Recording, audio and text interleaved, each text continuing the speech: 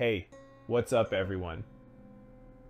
Today we're diving into the shocking stories of 5 notorious killers who, despite their heinous crimes, have somehow regained their freedom.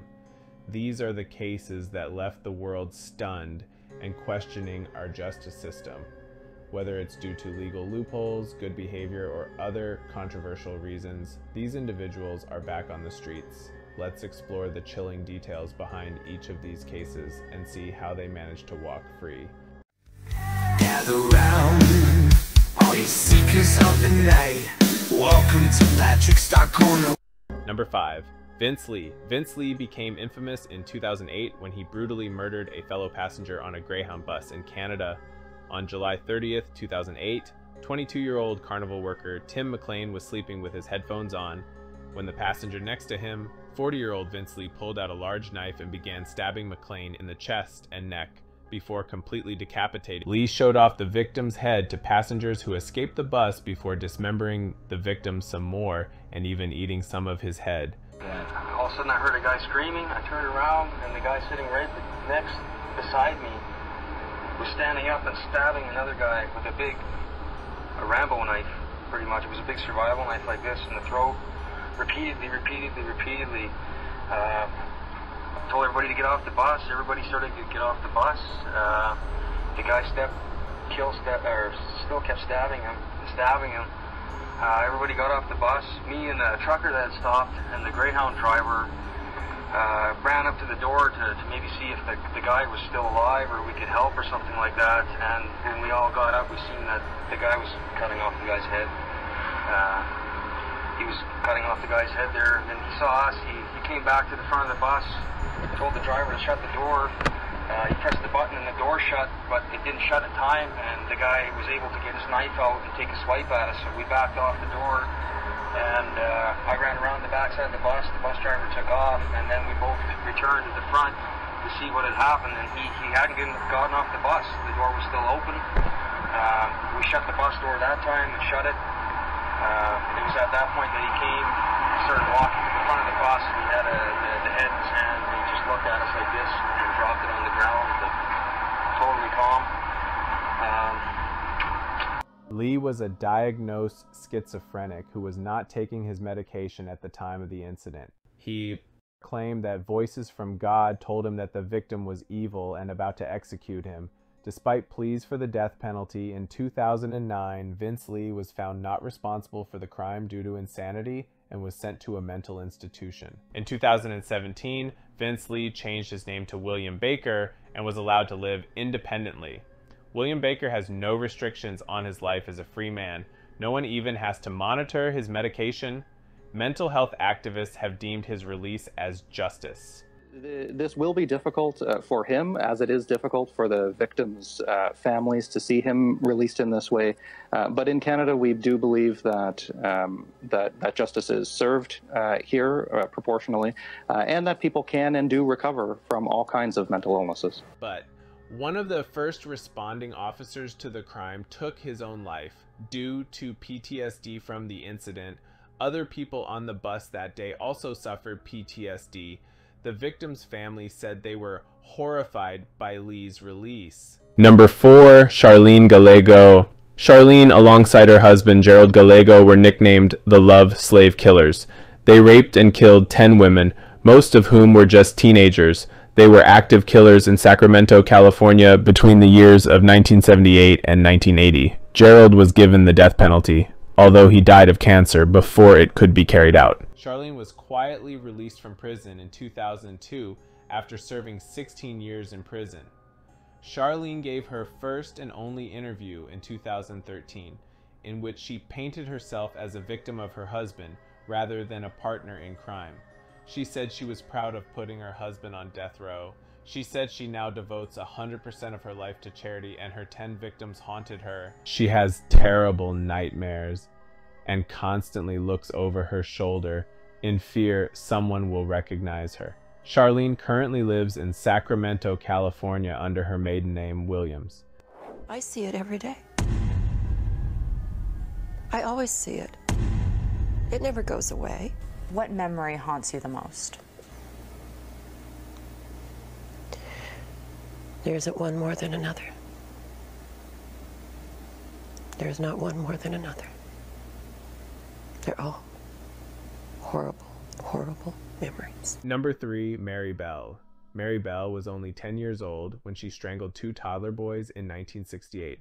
Bell informed her victim that he had a sore throat, which she would massage before proceeding to strangle him.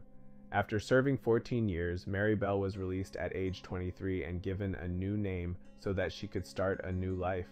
4 years later, Mary Bell had a baby girl. In 2009, Mary Bell became a grandmother at age 51. Bell won a court order to have her and her daughter's identities sealed for life. Number 2, Pedro Lopez. Pedro Lopez might not be a name you know, but he is the biggest serial killer on this list. Lopez was convicted of killing 110 girls in Peru, Colombia, and Ecuador. Lopez claims he actually killed over 300 little girls. Police also suspect him of hundreds of other killings. He began by searching for easy targets in towns in Colombia, Ecuador, and Peru. Gente de raza indígena y humilde. They were poor, indigenous people, street vendors. These were the types of little girls that he chose. The poorest kids who have lesser education. He never chose white people. Lopez was briefly captured by an Ayacuchoan indigenous tribe in south-central Peru after attempting to abduct a 9-year-old girl. The Ayacuchoans stripped Lopez of his clothes and belongings and buried him in the sand. However, an American missionary convinced the tribe to release Lopez and turn him over to the police. The police did not detain Lopez, and he was instead expelled from the country. Lopez was finally arrested in 1980 after trying to abduct a 9-year-old girl from a market. He confessed to killing hundreds of girls in South American countries. He said he would sometimes dig up their remains and have tea parties with their remains. Lopez served only 15 years in jail and 1 year in a mental hospital, where he was released early for good behavior. Today, no one knows where Pedro Lopez is, if he is free or incarcerated, or if he is even alive. His fate remains a mystery. His mother believes he has managed to avoid being killed by the families of his victims. Up until now, I haven't felt it. When someone dies, you feel a shock, and I haven't felt anything. I believe in what our Lord says. When a person dies, it's revealed to others. So there was nothing revealed to me. Number 1, Karla Homolka. Karla Homolka was half of Canada's infamous Ken and Barbie killers. Homolka helped her husband Paul Bernardo drug and rape her own sister, resulting in her accidental death as a drug overdose. Karla also helped her husband kidnap, rape, torture, and murder 2 Canadian schoolgirls, Leslie Mahaffey and Kristen French. Karla Homolka reached a plea bargain to testify against Paul Bernardo. This deal was made before videotapes surfaced showing Homolka to be much more involved in the crimes than originally thought. Karla Homolka was sentenced to 15 years in prison and was released in 2005, even though she was deemed to be at risk of another violent crime. She now lives in a small town in Quebec under an assumed name with her husband and children.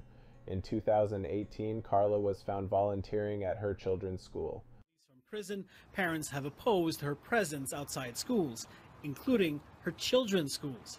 Last year, there was a backlash in Chateauguay, and now she's facing resistance in Montreal's NDG district. Can I talk to you for a second? No, you can't. Since September, Homolka has been a regular fixture at Greaves Adventist Academy, a private Christian school. We don't want her there. We don't want her in the school. Lily is a concerned parent at the NDG school. She doesn't want her face shown. She says Homolka does more than just drop off and pick up her kids. She claims Homolka occasionally volunteers at the school. Several sources connected with the school say that on March 22nd, Homolka helped supervise a group of kindergarten students during a field trip to the Montreal Science Center.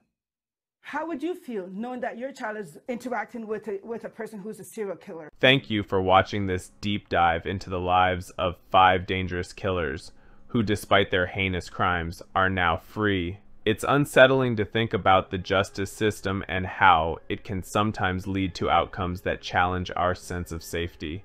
If you found this video thought-provoking, Don't forget to like, share, and subscribe for more content like this.